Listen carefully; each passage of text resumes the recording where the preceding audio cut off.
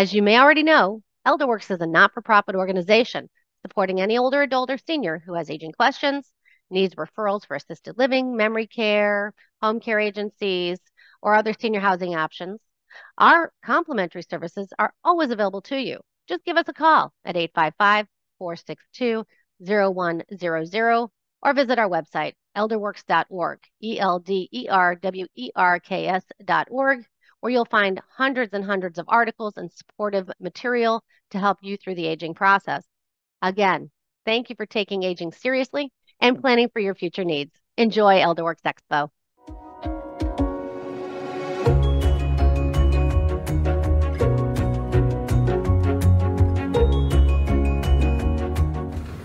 It's my pleasure to introduce today Dr. Michael Harvey. He's going to be teaching a seminar on understanding joint replacement options. Dr. Harvey specializes in hip and knee replacement surgery, including primary and complex revision cases.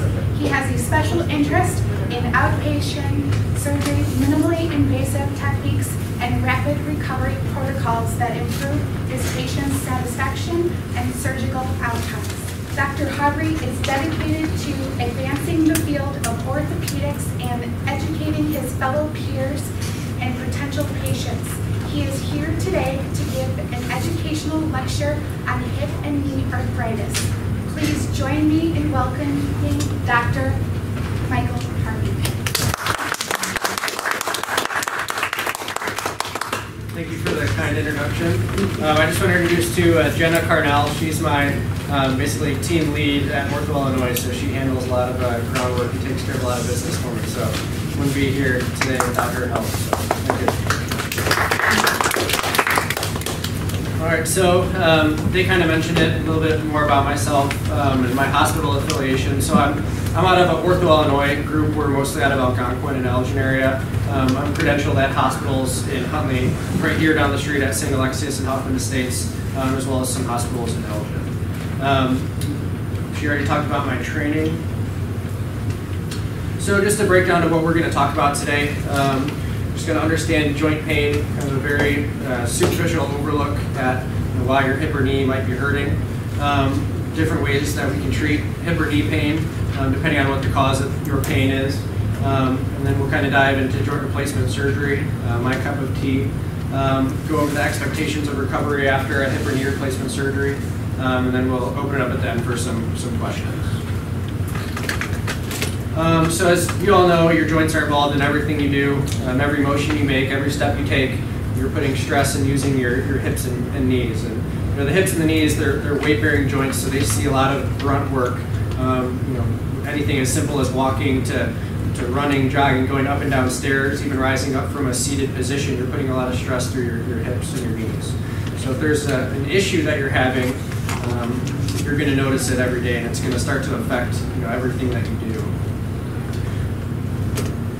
So some of the more common causes of joint pain, and this is kind of generalized joint pain, but it does really pertain to hip and knee, which is what I specialize in.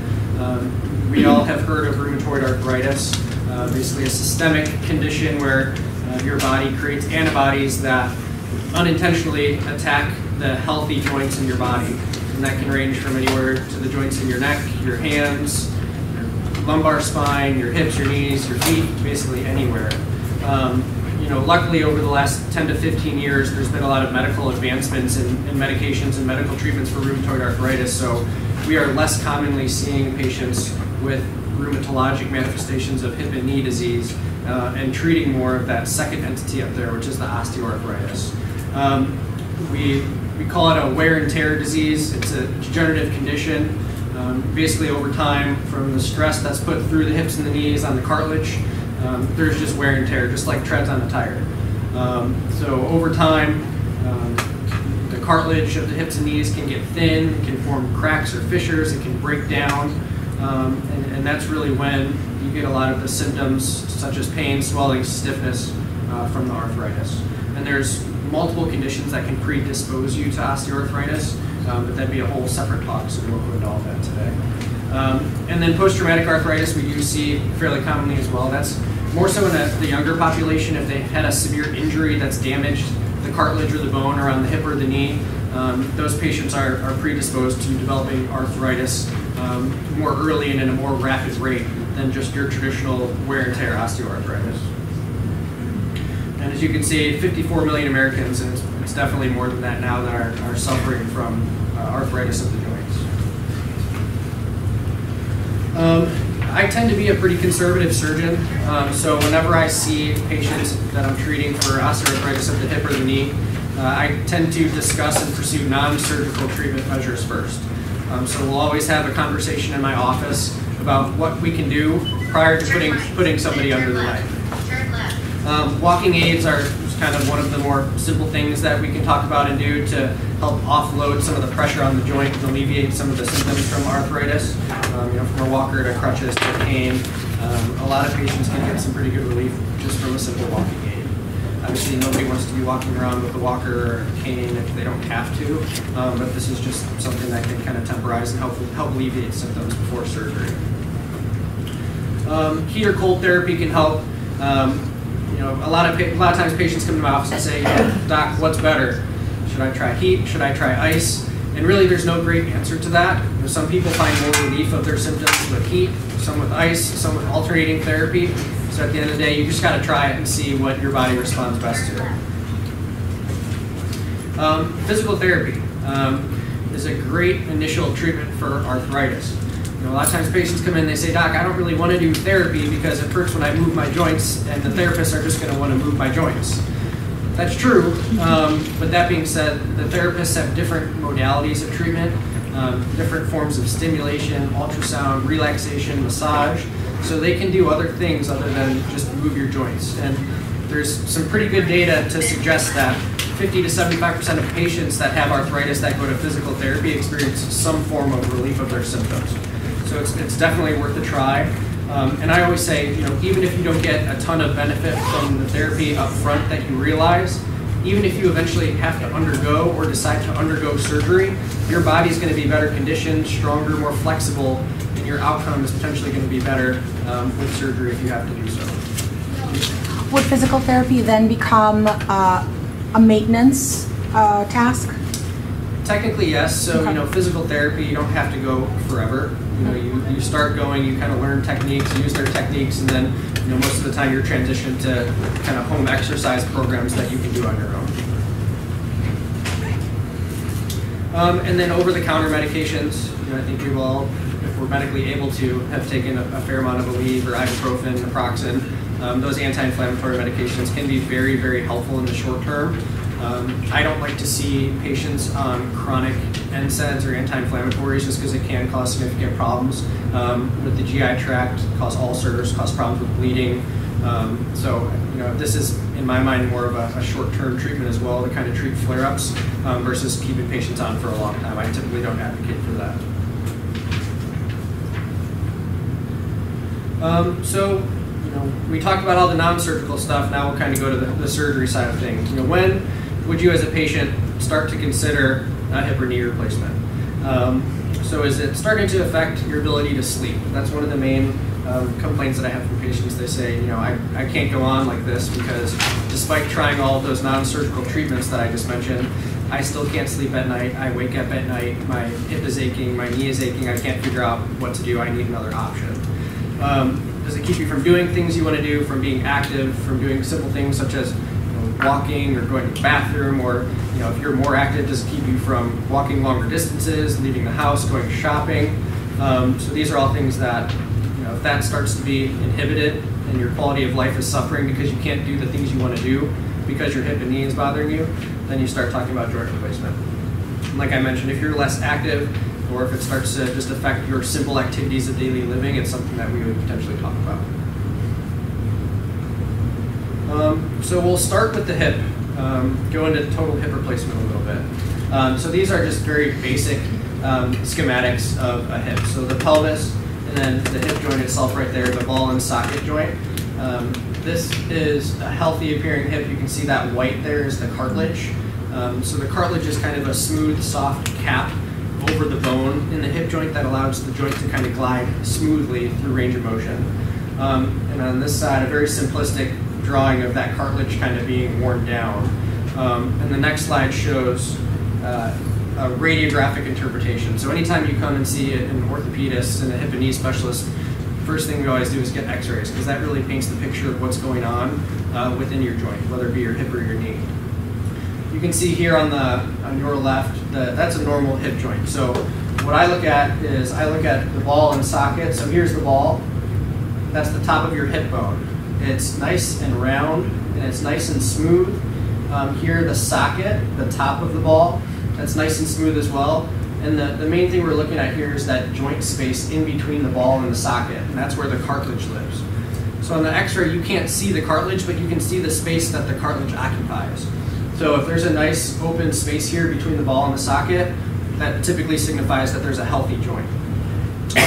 Whereas if you look on the right, with the arthritic hip, you can see clearly that you lose that joint space between the ball and the socket. There's no space there at all. So you're basically grinding your bone on your bone without any protective layer. You start to see even the ball is moving outside of the socket because the arthritis is so progressed on that side.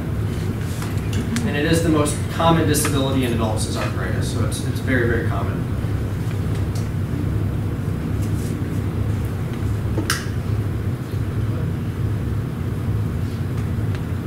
Quick question, just to get it, is there anything we should teach our children about how to avoid arthritis, or is there any way to prevent? So there's no really great way to prevent arthritis from starting. Okay. But that being said, there's ways that you can help the symptoms from progressing faster, maybe delay the onset of symptoms even if you have arthritis. You know, in general, being healthy and active, low impact aerobic exercise, eating a healthy diet are pretty key to staving off symptoms of arthritis. You know, maintaining ideal body weight is also a good strategy as well. Thank you. You're welcome.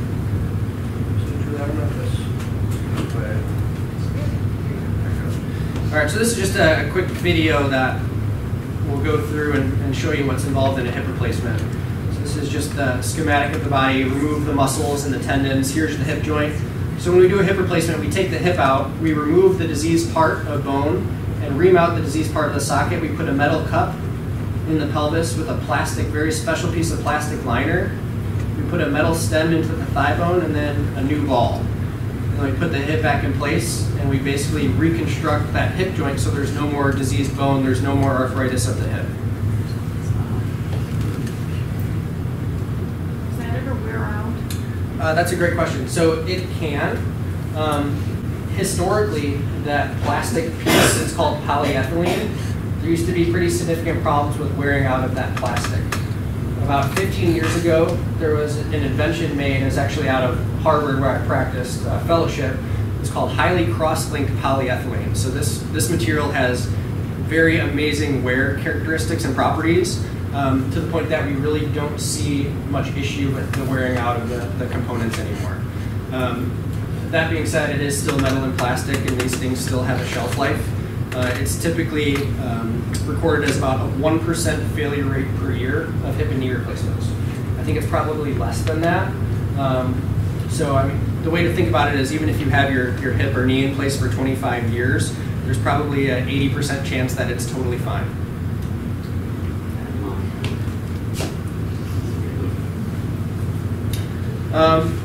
So this is just showing basically what we already covered in the video.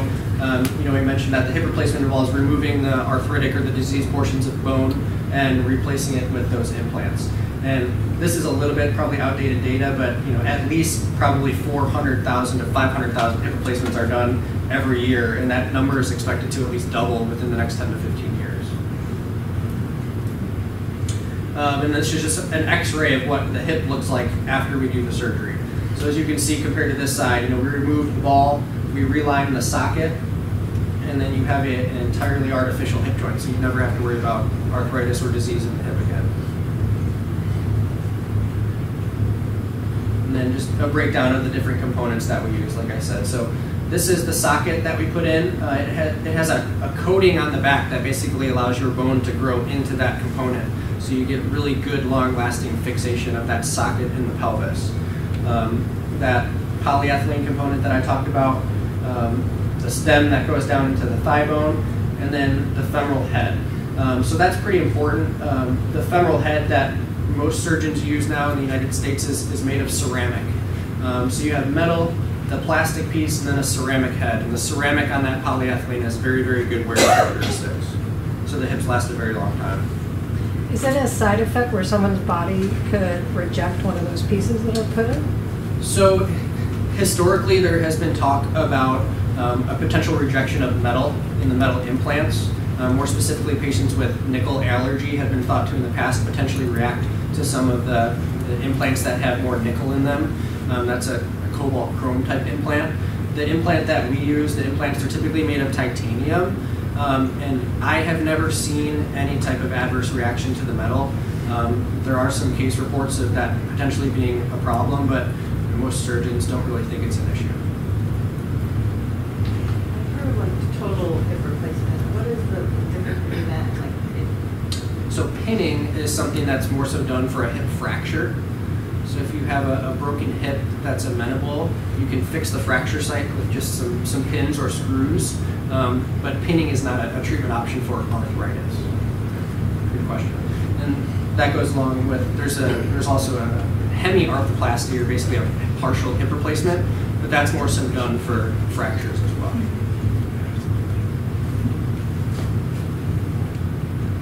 So there's different approaches to hip replacement. There's three main approaches that the majority of surgeons use across the world and in the United States. There's a posterior approach, a lateral approach, and an anterior approach. All the approaches work. They all work well, but some approaches have their own advantages and disadvantages. And I think, I don't think it's a cookie cutter situation. I think certain patients would benefit from a certain approach versus another patient might be better with another approach. So I do all three of them, but in general, I try to do a more cosmetic type of hip replacement through an anterior approach. So more recently, over the last 5 to 10 years, there's been a lot of marketing and advertising done on the anterior approach for hip replacement. Compared to the other approaches for hip surgery, the direct anterior approach, we go through the front. We don't have to cut or remove any muscles off of the bone. We basically, it's through an intermuscular plane, so we can just gently spread the muscles aside. We don't have to cut or remove any of them. So in general, it's a little bit quicker of a recovery with this approach. It's a little bit less pain, especially within the first 4 to 6 weeks. And in my opinion, there's a little bit less of a risk of a dislocation or the ball popping out of the socket. So I think it's a great approach. Like I said, I don't think it's for everybody, but if I can, this is my preferred approach. And just an example of, these are the three different approaches like I mentioned. You can access the hip from the back, from the side, or from the front. And just this is an example of that cosmetic approach. So one of the ways to access the hip from the front is, it's called a bikini incision. So basically, in certain patients, we can utilize the natural groin crease to do the surgery, and it heals up quite nicely, and sometimes you can't even see where the scar was for the hip replacement. So it's a pretty cool technique. So now going to the knee side of things. Once again, a pretty simplified schematic. So here's the femur, the thigh bone, the shin bone, the knee joint, and then this is the patella or the kneecap in front of the knee. Nice smooth cartilage on this side, and this is where the wear and degeneration occurs when arthritis sets in the knee. Another X-ray depiction. So looking at the healthy knee joint on your left, you can see the space here between the femur and the tibia. It's nice and congruent. It's nice and wide open. There's no irregular surfaces. So you can tell there that there's still a lot of space being occupied by the healthy cartilage in the knee. So I hope my knee looks like that on X-rays. That's a little bit dark, but hopefully you can still see it. You can see here on this arthritic knee on your right, the inside here specifically. So this is the medial side of the knee. This is the most common place where the knee joint wears out. You can see there's no more space there like there is on the outside. Basically all the cartilage is gone, and the knee is bone-on-bone arthritis. So that's going to cause pretty severe stiffness, pain, and limited function when you get arthritis that progresses that far. And then just like I mentioned, trying to maintain a healthy body weight really can't help. So for every 1 pound lost, you take 4 pounds of pressure off the hip and the knee joints. And for every 10 pounds lost, you decrease your chance of having symptomatic arthritis the next year by about 30%. So it can really make a huge difference. And then another quick instructional video here on knee replacement. This is the knee after it's done, but we'll kind of see in a little more detail. So there's the knee joint. We'll strip away the muscles and the tendons. Basically, we use guides to make cuts in the bone like that to remove the diseased portion. We cap the thigh bone with a metallic implant. We put a little tray on the top of the shin bone, and then that articulates with that special piece of plastic in the middle, and that forms that hinge joint to give you nice, pain-free, smooth motion.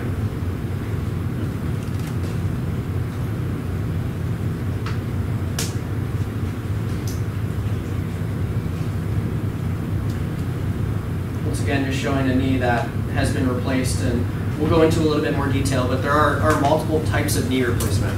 So there's partial knee replacements and there's total knee replacements, and it's all based on where the disease is occurring within the knee. So the knee joint in and of itself has three main compartments. It has a medial compartment, or on the inside of the knee. There's a lateral compartment on the outside of the knee, and then there's the anterior patellofemoral compartment that's right behind the kneecap in the front of the knee. And depending on where the disease is, you can replace each part. And you can see, over probably close to 1 million knee replacements are being done every year in the United States, and that number is going to go up as well. So what we talked about, so this is just kind of showing a schematic of different parts of the knee where arthritis can take over and how we treat them with arthroplasty or replacement surgery. So on this side, you can see the medial side of the knee is worn down, so we can just replace the inside part, and that's called a medial partial knee replacement, or medial unicompartmental knee replacement. In general, if I can get away with performing a partial knee replacement on somebody, so if they just have just one part of the knee that's diseased, and we can get away with just replacing that single part, it's a little bit smaller surgery, it's a little less risk, it's a little quicker recovery, and the knee feels a little bit more like your normal knee because we're not having to take down as many structures in the knee as we would if we were doing a total knee replacement. So it's a great option, and patients do very, very well with these partial knee replacements. So just like on the medial side, if the lateral side is affected, we can go ahead and just replace the lateral side. If that anterior or patellofemoral compartment in the front of the knee is diseased, we can just replace that part. And then some surgeons as well can will do an anterior and unicompartmental knee, or replace the front and the side and not the whole thing as well. I just wonder, how do you fit somebody, for their hip or their knee, a certain size, or are you taking a scan or to see the size? That's a good question. So there's different ways to do it. There's multiple different ways, but in general, what we do is we look at the x-rays and or other imaging that we obtain before surgery, and I'll get into a little bit more detail on that when I talk about the robot. But with or without the robot, we can get imaging, we can use templating software to get a general idea of what size we're going to need before surgery. But at the end of the day, during surgery, when we're in surgery, we have trays that have a host of different sizing options. So at the time of surgery, we are looking and staring right at your anatomy, and we are trialing different pieces to see which one fits your anatomy perfectly, and then that's the piece we pick. Okay. Good question. So just the x-rays, so this is an x-ray of that partial knee replacement. So you can see on this knee, the surgeon only replaced the inside of the knee because that's where the damage was, that's where the arthritis was. You can see on the outside of the knee, there's still that joint space, the knee looks healthy on the outside, but I would imagine this knee probably looked like this knee, but even worse with the narrowing on the inside of that compartment before that patient had surgery. And then here's a picture of the x-ray of a total knee replacement. This is just a close-up of what those implants look like for when we do partial knee replacements or when we do total knee replacements.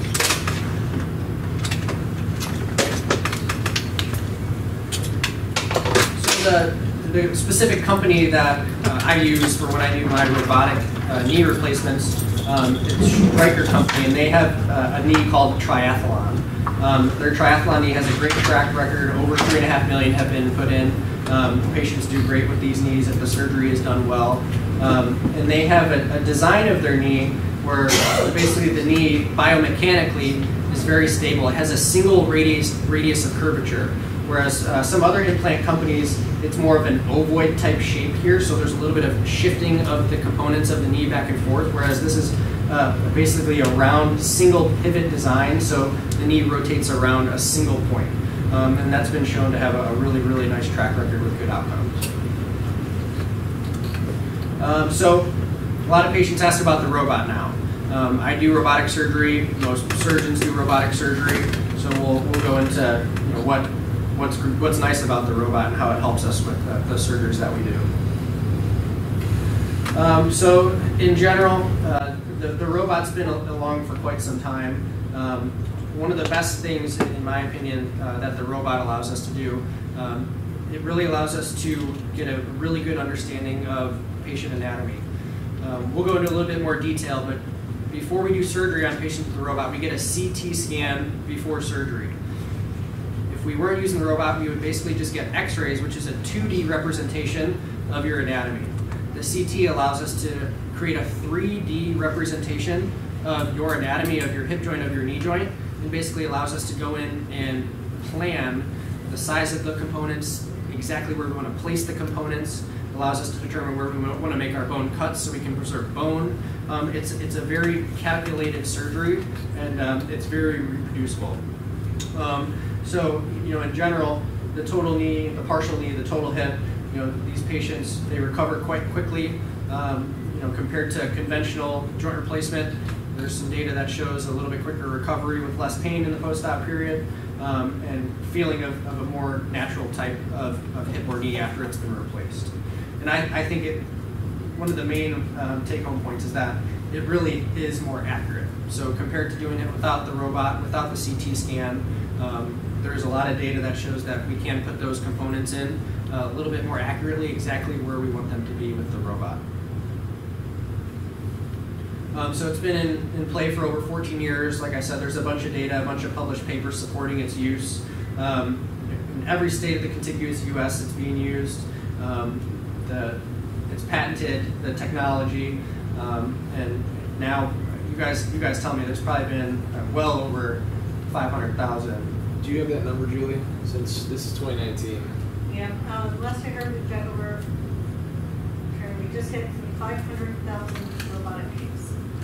So yeah, over 500,000 knees now. So knees and hips. So it's been put to good use, and then these numbers are just growing. Does the surgery take less time with the robot? It takes about the same amount of time. Yeah. So is Echo a part of Striker? It is. Yes. And then we have a video here that goes into a little bit more detail on the robot. So this is what the robot looks like in the OR. Let's take a look at how it works. It begins with a CT scan of the knee joint. A CT scan is a series of x-rays taken at different angles that can help surgeons see things that they can't typically see with an x-ray alone. The CT scan data is used to generate a 3D virtual model of the patient's unique anatomy. This virtual model is loaded into the Mako system software and is used to create the personalized preoperative plan. Prior to surgery, the surgeon reviews the plan size and placement of the implant, and if necessary, modifies the preoperative plan in order to better position the implant to the patient's unique anatomy. During surgery, the surgeon locates points on the knee in order to register the anatomy in the Mako system. This process establishes the relationship between the patient's actual anatomy in the operating room and the 3D model that was used during the planning process. This step helps ensure the procedure is executed to plan. Once the anatomy is registered to the 3D model, the surgeon has the flexibility to modify the preoperative plan based on their assessment of the patient's anatomy and range of motion. Then, the surgeon guides the robotic arm to remove the arthritic bone and cartilage from the knee. A virtual boundary provides tactile resistance to prevent the surgeon from removing more than just the arthritic bone identified in the preoperative plan. And visual cues, shown in green, appear on screen to show how much bone to remove. Collectively, these cues help the surgeon stay on the preoperative surgical plan. With the diseased bone gone, a knee implant is inserted into the joint space. And once the surgeon is comfortable with the knee's movement, it's off to the recovery room to begin the journey towards strengthening the knee joint.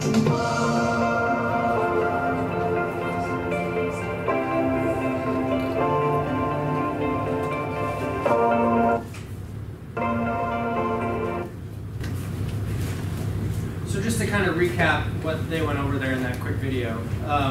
Like I mentioned, we get the CT scan, we have a full 3D reconstruction of your exact anatomy of your knee or your hip. That data all goes into a computer system that allows us to pull up in 3D exactly what your anatomy looks like. It allows us to fit the components to the perfect size and allows us to plan exactly where we want to put the implants. And in doing that, it allows us to plan exactly where we want to make our bone cuts to remove the diseased portion of bone. And the really nice thing about the Mako robot from Stryker is that it has a haptic, it's called haptic control. So basically, the robot doesn't really let you cut outside of the bone that you want to cut. So it's very controlled, it protects the soft tissues around the bone, and it really allows you to make a precise bone cut. So once we remove the bone, like they mentioned, we basically put trial implants on. And in real time, we can see on the screen exactly how the knee is balanced and how it moves. So we can assess the soft tissue tension, we can assess the range of motion of the knee before we even finish the surgery to make sure that everything is perfect. And then we put the final implants in only when we're happy. So recovery from a joint replacement standpoint. Different from everybody. I have patients that have had hip and knee replacements that come into my office in 7 to 10 days, and they're not using walking aids, they're not using any pain medicine, and they feel great. That's not everybody, and that's definitely on the lower side of the spectrum. In general, recovery from a knee replacement is about 4 to 6 weeks until you're getting back to doing the things you want to do, getting away from a cane, getting away from a little bit of a limp, and starting to live, with less pain than you did before surgery. Hip replacements, especially with the anterior approach that we're doing now, patients recover a lot quicker. I'd say probably 90% of my patients at 2 weeks are not using gait aids. They're back to their usual activity and very, very happy. With the hip replacement. With the hip replacement, yeah. It's a little bit quicker, a little bit easier recovery compared to a knee replacement. So when we're in the office, we kind of talk about your recovery plan. Every plan is different based on social factors, what the home situation is like, how easy it is to navigate your home, how much support you have at home. Probably 90% of my hip and knee replacement surgery is outpatient surgery. So you come in the morning, have the surgery, get up, work with therapy right after surgery, and go home and recover in your own house. That being said, some patients have a lot of stairs at home, don't have a lot of social support at home, and have to go to a short stay rehab center until they're strong enough or feeling good enough to do outpatient therapy.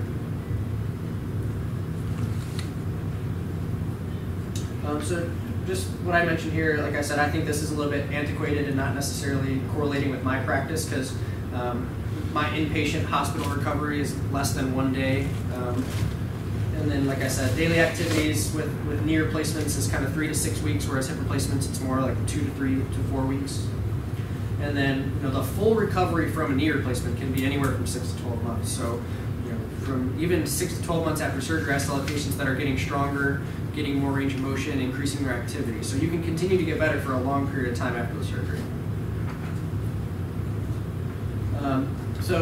In general, why I do what I do and why I do these replacement surgeries is to get you back to doing the activities that you want to do and not having pain when you do those activities.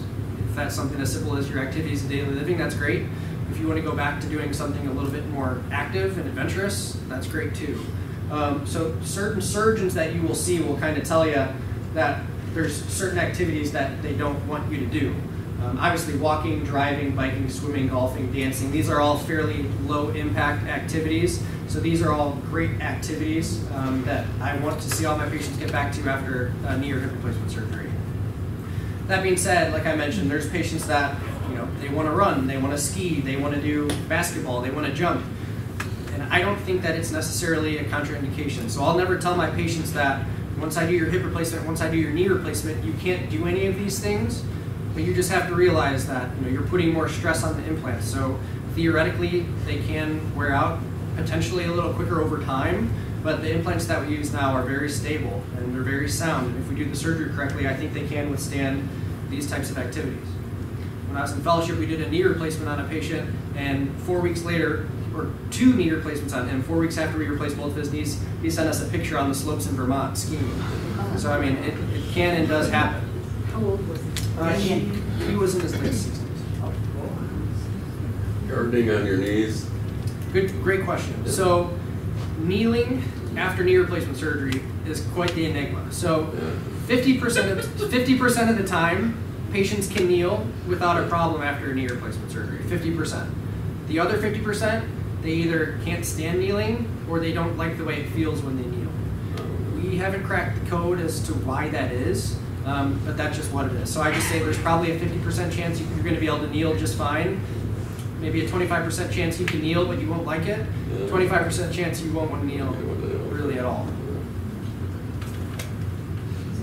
So I'm surprised that it's outpatient. A time ago, do you do blood thinners and do you do blood transfusions now? So blood transfusions are very uncommon now. They were much more common probably 10, 15 years ago. One of the biggest advancements, there's a medicine that we use called tranexamic acid, or TXA. I basically give that to all my patients before the surgery, basically right before incision, and when I'm closing the incision. And what it does is it stabilizes the healing blood to allow it to coagulate around the surgical site. So blood loss and transfusion rates have significantly dropped after we started using the tranexamic acid. We also do surgery a little bit differently now than was done, or at least I do. Some surgeons still do things the way they learned how to do it 15, 20, 30 years ago. I don't typically use tourniquets on any of my knee replacement surgeries. Maybe 50% of surgeons in the United States still do, but I don't. So throughout the surgery, I'm not squeezing your thigh and preventing blood from going to your leg.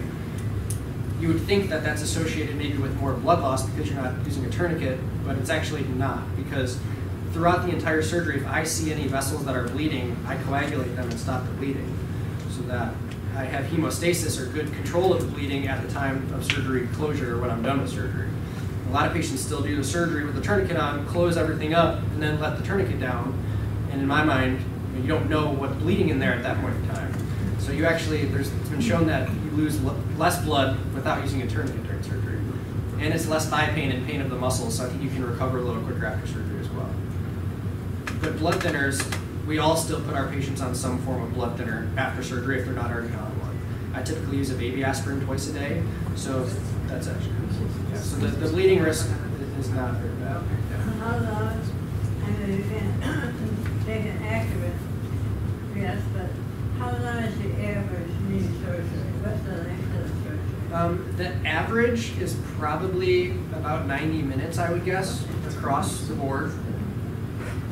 Probably the average. Do you do spinals? I do. For anesthesia? I do. So I prefer to do spinals unless there's any significant contraindication to doing a spinal anesthetic. It's scary for some patients to think about getting a spinal, but it's actually been proven over multiple studies with thousands and thousands of patients that the spinal is safer. It helps with pain control post-operatively, less complications with the organs and with blood clots, and they don't have to put a tube down your throat. You're breathing on your own the entire time. So it's a very safe and effective way to do anesthesia for surgery. Was that similar question about nerve block? Yeah, so nerve block. And I use nerve blocks as well. Different hospitals kind of have different policies, but I at the time of surgery, I inject a local nerve block around the knee, and some of the hospitals also utilize an adductor canal block where the anesthesiologist will go in and numb the nerve that goes around the knee. How long does the average knee replacement last? So that's where I said about a 1% failure rate per year. So even if it's in for 25 years, there's still about an 80% chance probably that it's totally fine. So they last a long time. So yeah, you guys have asked some great questions. We have some time now. If there's any other questions, I'd be very happy to answer. Well, in my case, Medicare says I need 2 knees. So let's say I decided to go ahead with this. What would the process look like? For going ahead with 2 knee replacements? Well, one probably at a time, but yeah, no. So basically, you come in, we get X-rays, we establish the baseline, we have a long discussion. I typically don't always sign up patients for surgery the first time I meet them. I like to establish a relationship, make sure we've tried all those non-surgical treatment options first. That being said, I do have some patients that when they come to the office, they've either tried the non-surgical stuff or their arthritis is just so bad and their quality of life is so impacted that I would talk to them about getting the surgery done. You know, it just depends on when you come in, how my schedule is availability. Talk about getting you on. It's right now, maybe it's about 8 weeks or so, 6 to 8 weeks to get on the schedule. You have that surgery, if everything goes well, I'd say the average of me doing 1 knee replacement and then patients coming back wanting the other one done, it's probably an average of about 3 months in between the surgeries.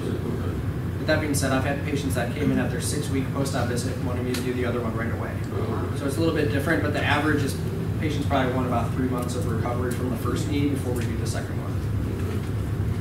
I did see one of the options for pre-surgery injections, like either cortisone or the other, whatever it's called.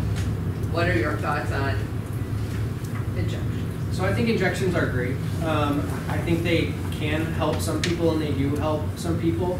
At the end of the day, you know, it's kind of a Band-Aid. You're covering up the symptoms, you're masking the symptoms, but arthritis, osteoarthritis, it's going to progress and get worse over time. So I think it's a great option for patients that, one, are not quite ready for surgery, two, might need some optimization before surgery as kind of a bridge to get your symptoms under control for a period of time. Now, that being said, my grandmother, she's 86 years old. She has pretty terrible arthritis of her knees. She gets a steroid shot once every 2 years, and she does great. So, I mean, you can occasionally get the patient that you can just get by with injections. It's not very common, but it can happen. Okay, thank you. Yep, so the steroid shots were great. The gel shots or rooster comb shots that you'll kind of hear, the visco injections, they can work great for some people. There's not great data scientifically to support their use. So actually the board of orthopedic surgery doesn't even recommend using them. But that being said, a lot of patients that are ready for surgery kind of want to try anything short of surgery to get some pain relief, and it can and it does work for some patients.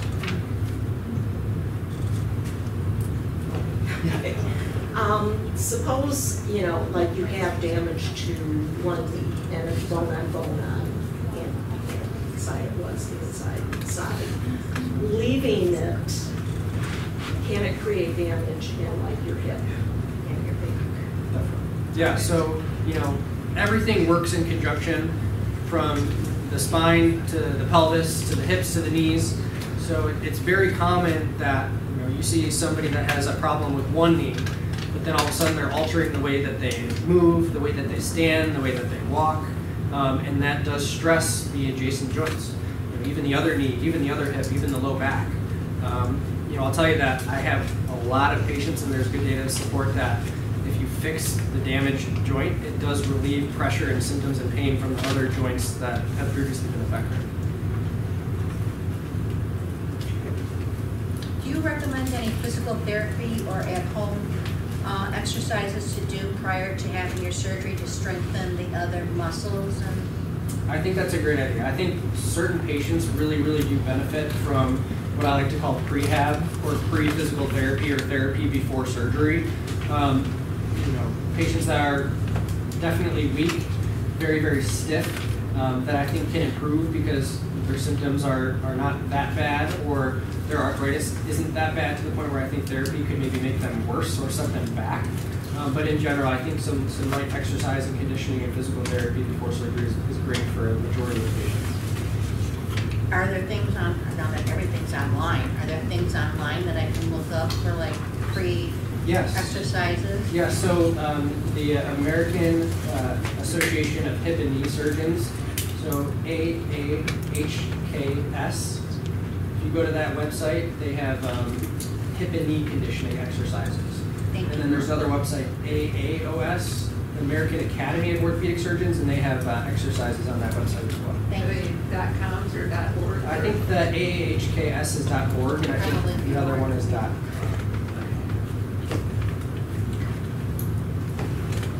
Are those exercises for free?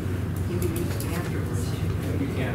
A lot of surgeons like myself, I have specific exercises that I give my patients to do after surgery. So, like I said, you can use those, but a lot of surgeons like myself have specific exercises that we want our patients doing after surgery. And how long is the regimen of physical therapy afterwards, like 2 or 3 weeks or even longer than that? I'd say average is probably 8 to 12 weeks. Oh, really? For knees, for hips it's a lot shorter. Some Yeah. patients don't even need physical therapy formally after hip replacement surgery. That's probably more of a 4 to 6 week timeline. Oh, so you're saying 8 to 12, okay. How soon can you drive afterwards? So the legal answer is you should wait about 3 weeks. There's been studies that have shown it takes about 3 weeks to get back to normal braking time after a hip or knee replacement surgery. You obviously can't be on any strong narcotic pain medicine. You've got to be able to get in and out of the car comfortably. So I kind of say 3 weeks. You know, I have had patients that have said, Doc, I felt great after 1 week. I'm not taking any pain meds. I'm driving. And I said, I didn't tell you to do it, but just close my ears. Any other questions for Dr. Harvey? What hospital are you out of? So I do surgery out of St. Alexius Hospital right here, Huntley Hospital, the Northwestern Hospital in Huntley, Illinois, Sherman Hospital, and St. Joe's Hospital in Elgin. And also some of the surgery centers around as well.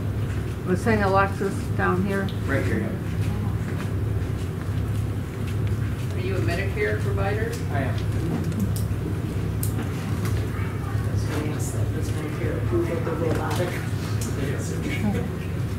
Yeah, I mean, they call and you'll be able to answer. Have you had any pushback from any Medicare approval for robotic total joints? Oh, we can get it approved. There's multiple avenues you can go through. As somebody not affiliated with Dr. Harvey, I can confirm that they do cover robotic. And my grandmother had one of her knees done and is getting the next one done on the 12th of this month. And phenomenal a result. Walked out. She came in the afternoon for the surgery. They kept her overnight and she walked out the following afternoon. Didn't even need to use the wheelchair or anything. Within a couple of months, was able to walk around just fine. So I keep telling her she's going to be running marathons when she does the second one. It does make a huge change. And the scar is almost completely, I guess, unseen because it does really fade just when you don't make a lot of muscle damage cutting it through. Some other questions for Dr. Harvey. Dr. Harvey, first of all, just so you know, Dr. Harvey donated his time to be here today. We did not pay him to participate. So first of all, thank you for donating your time to everybody. There is a survey that you can give it on your way in. Please complete that for a raffle. Right, and then we're gonna, there's a green bag on the door, so if you please fill that out, and I'm gonna put it in a green bag when you leave. And Dr. Harvey, I'd like to thank you for all the work. Yeah, thank you. Awesome.